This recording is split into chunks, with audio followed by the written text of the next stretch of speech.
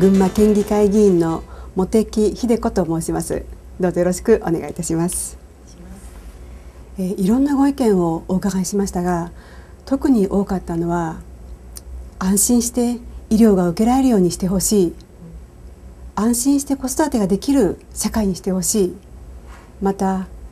障害を持った方から切実な声をお聞きしてきました。いろんなそういった声をお伺いしまして、命を守る医療や福祉の現場の切実な声が政治に届いていないというふうに強く感じました。そういった方々の本当まさに医療福祉、切実な声をですね、しっかりと皆さんからお聞きして県政に提言していきたいと考えています。はい、そうですね。若者支援に取り組みたいと考えています。ニートや引きこもり、また就労など若者たちを取り巻く問題に取り組んでいきたいというふうに考えています。それとやはり安心して子育てができる社会づくりに、これまで以上に取り組んでいきたいと考えています。まずやはり群馬の若者たちがどんなことを考えているのか、どんなことに悩んでいるのか、そういった生の声を、聞いていこうというふうに思っています。今もいろんな場に出かけていって若者の意見を聞いたり、またボランティア活動などに一緒に取り組んでいますが、いろんな彼らの本音が聞こえてきます。はい、そうですね。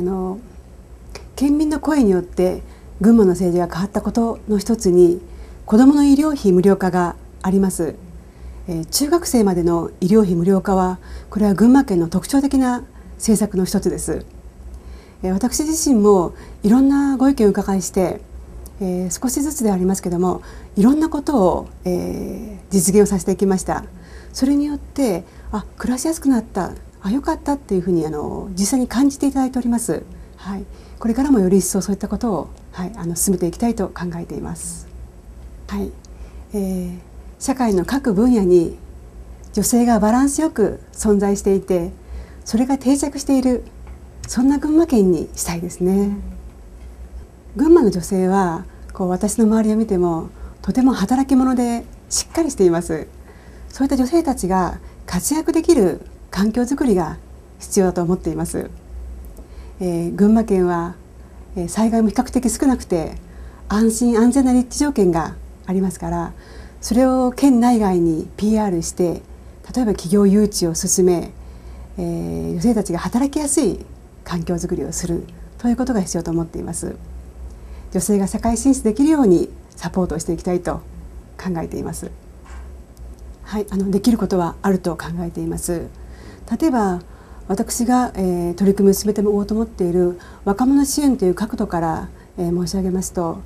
群馬の若者たちが生き生きと元気に働いていられる、そんな社会を作ることで、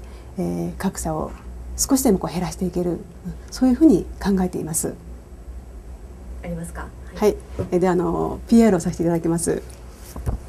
こちらは群馬県が発行しています上毛かるたの副読本になっています。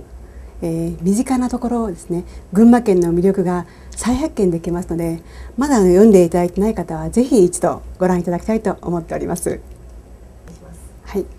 群馬県は都心から1時間の距離にあって、自然が豊かです。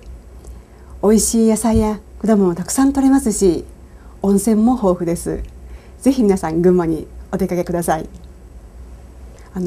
県民自身がですね、自分のできること、それから得意分野を有効に活用してふるさと群馬を PR していくということは大変素晴らしいことだと思っています。ぜひよろしくお願いいたします。